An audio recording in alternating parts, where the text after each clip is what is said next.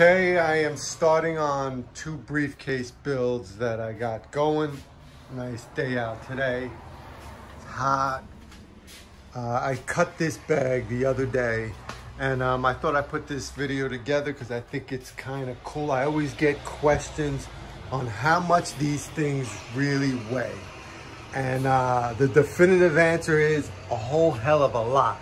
This is one briefcase. Now this is an extended briefcase for a lawyer. He wanted it big. It's longer than normal. My normal sizes are 16-inch. This is 20-inch wide. So that's the wideness of this briefcase. So normally it would be about to here 16, so you got another 4 inches, because this guy's a serious lawyer, I guess, and he's got serious paperwork to do. But here's a cool video just explaining the weight of these things. This is English bridle leather. That's one hide. The other day I showed, I hung that out outside and you can see the length of it. It's about 8 feet. That's half the animal. This is the second hide all cut up for this briefcase. This is the briefcase I'm working on, the wood haul. It's got 4 sections. So 1, 2, 3, 4, yeah, 4 sections. So it's gonna be a big briefcase. This is 20 wide by 15 high. And so here's the other briefcase for him that I'm working on, the Habermas. This is 3 sections. So this is a wide briefcase as well. This is 6-inch altogether, and this is 6-inch altogether, but just another compartment. Just adds more weight, if you ask me. So these are all the flaps, the compartments that this is the whole bag, minus the thinner gussets. I don't have them cut up. So you could see, this bag is the same as that. It pretty much took the whole 8-foot hide. That is from the butt section to the shoulder, cut off the belly. It's just the best part of the steer. That's what I did for this. These are the scraps to it. This is most of the bag. So this guy that I'm making this bag, when you follow, you'll see the extent of this and how big it is. This guy is going to be carrying all of this, pretty much one whole half of a cow, half of the side minus the belly, from the neck to the butt. That's what he's going to be carrying just in weight of this briefcase. Now, you might ask, why does someone want to carry such a thick briefcase? And the reason is that I found with these lawyers, they'll buy a briefcase made with thinner leather, and they go through it in a year or two. If they're in and out of it, they go through it. So you need to go with thicker leather like this. There's no other way around it if you want something to last. And these briefcases that I make, hand-stitched, everything, you know, talking about a briefcase that's gonna last years, depending on use, 10 years, over 10 years.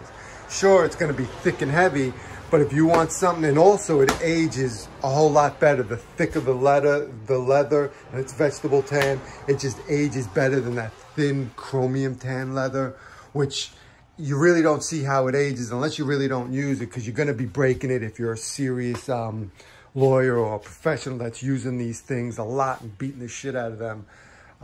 So yeah, that's why you would go with thicker leather, and you just have to deal with the weight. So I'm going to measure the weight of this bag, and you'll see just offhand, you know, what it's going to be. Is this thing plugged in or what? Yeah. What the weight is just with nothing inside this thing. Let me zero it out. All right, so I'm gonna try to do this with one hand. All right, I put that on there, and you got, what, 10 pounds, almost 11 pounds on just the briefcase. So that's one whole hide pretty much, right? Here's what I cut up. Here are just the bits that are I'm not using. It is that whole hide.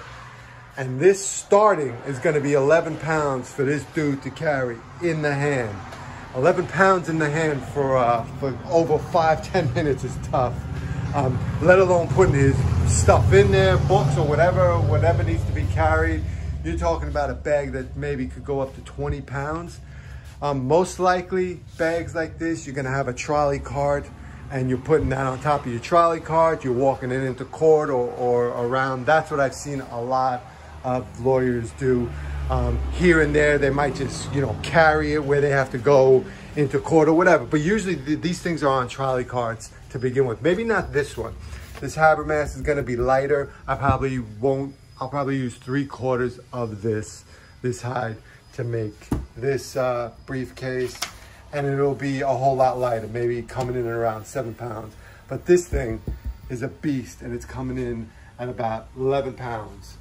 So, you want to see how it's built? Follow me along. I'm going to start, actually I'm just going to cut this up and get that ready side by side since they're going on the same dude.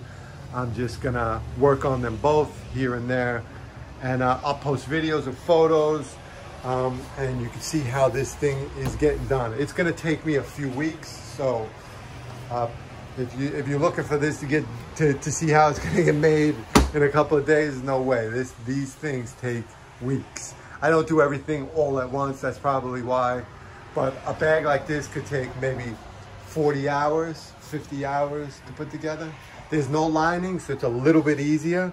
We're using the natural bridle lining, which is great, much more durable.